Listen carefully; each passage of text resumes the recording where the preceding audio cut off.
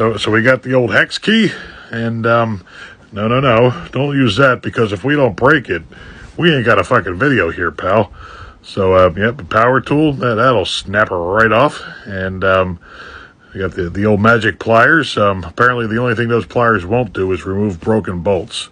So we ground it flat, and now the drill bit's walking all over the place. Ah, shit! What do we do? Maybe put a center punch in it. It's not very center. Try walking the bit in. You know what I mean? No? Well, okay. Well, I mean, that's just not going to work. Too far off. So we'll just switch to a completely different broken bolt, and pretend no one will notice. So yeah, I already did this video, but this one is like a lot slower pace, so I can really lay on to sarcasm. There you go.